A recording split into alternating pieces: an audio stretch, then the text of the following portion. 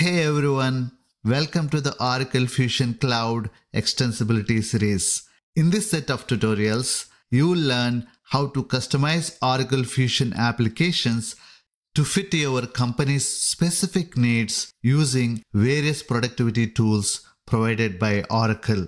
Today, we will dive into different configuration tools provided by Oracle to customize our Fusion application. I will highlight the main features of each configuration tool so that you can confidently choose the right tool for your needs. And then you will get to try a few hands-on exercises to experience these configuration tools in action. My name is Siva Koya, an Oracle Ace and certified Oracle Fusion professional. If you are ready, let's get started.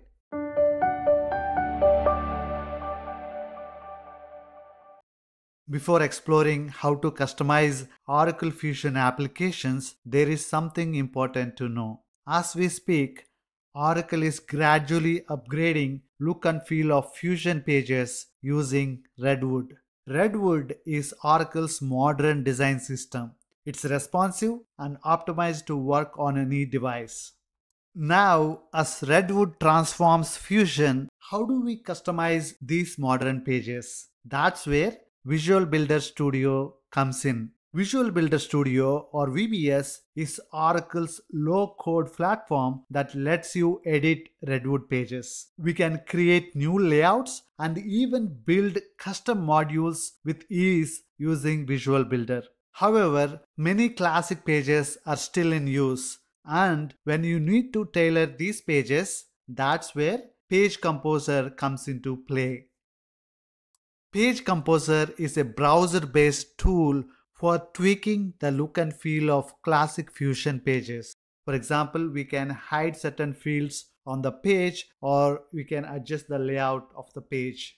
Next up is Application Composer. This tool lets you create custom fields and custom pages in Oracle Fusion, but it's not supported for all modules. As Oracle moves towards Redwood pages, keep in mind that custom Redwood pages can only be created using Visual Builder Studio. So, Application Composer's role is partly taken by Visual Builder Studio.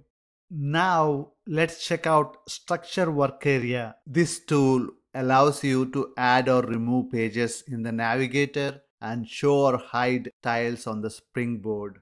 Finally, we have got Appearance Work Area tool. This tool is mainly used to change the look and feel of the entire application using available application themes. We can update the existing logo in the application. We can update the background, button styles, what have you.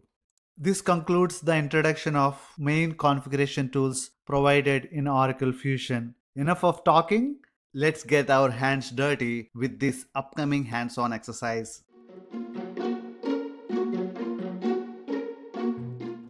To access our configuration tools for customizing the Oracle Fusion application, I will choose the navigator and then choose configuration at the bottom. Here, you can see some of the configuration tools that we discussed in this episode. We discussed Application Composer, Appearance, and Structure Work Areas. We also touched upon customizing Redwood pages. If you ever need to do that, you can launch Visual Builder by clicking here. I will be covering this topic in more detail in one of my upcoming episodes.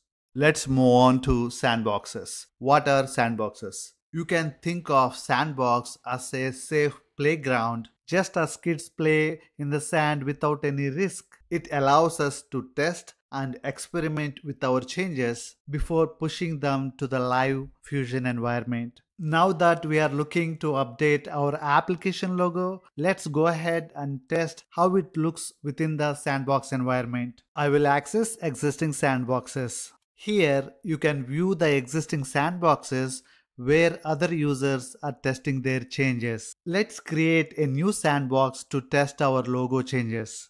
I will go ahead and select Create Sandbox. First, let's give a name to our sandbox.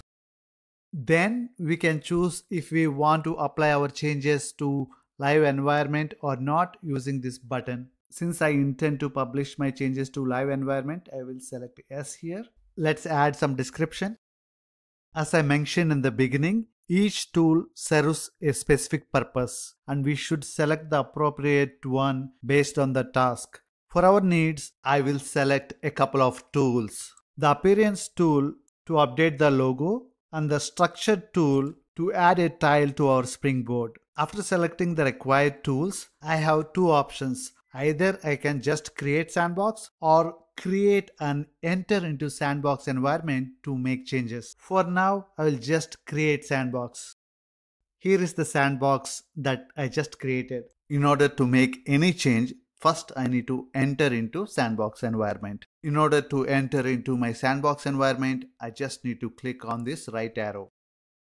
Once you enter into your Sandbox environment, you will see a yellow banner as I am seeing now. That's how you know you are in your Sandbox environment. Here you can see the name of my Sandbox. Under tools, we have all the tools that we selected. To update logo, I will select Appearance tool. The Appearance tool allows us to change the overall look and feel of our entire application by applying these different themes. Selecting a theme lets you further customize the layout, background colors, icon shapes, and more. In our case, let's keep the default one. Our goal is to update the logo using the option available here. I will go ahead and select Update. I will choose an existing logo that's available in my computer. I will click Open and click OK. Finally, I will click Apply to make the logo update take effect. This just takes a second. There we go. The logo is now updated in my application. And this wraps up our first hands-on activity.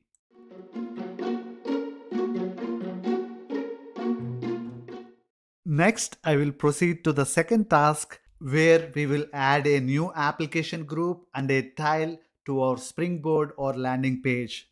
In order to perform this task, I will access Structure tool. Here you can see different applications that are displayed on the springboard.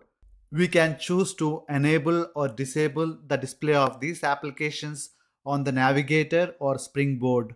Let's go ahead and create a new application group. I'll create group. I will give a name to our application group. I will keep the default option to show my application on navigator. Now I will go ahead and change the default icon and click OK. I will go ahead and select Save and Close. Now I will move my application a few tabs up using this arrow so it's not shown at the very end. Now let's create a new page entry to add under our application. Let's give a name to our page. I will select an icon, green arrow, click OK. We want to display this page inside our new application group. So let's go ahead and select our group. I want to show this page on the navigator, springboard, and link type. I will say static URL. I will paste the URL and I will go ahead and save my changes. You can see the new page displayed under the application we just created. Now let's take a quick look at how it appears on the front end. Here you can see the new group that we created. Here is our new tile. If I click on it, I can access the content behind the tile. Once I am satisfied with the changes, I just click Publish in the Sandbox to make them live for all users. Until then, I only can see these changes. I'll go ahead and publish my changes.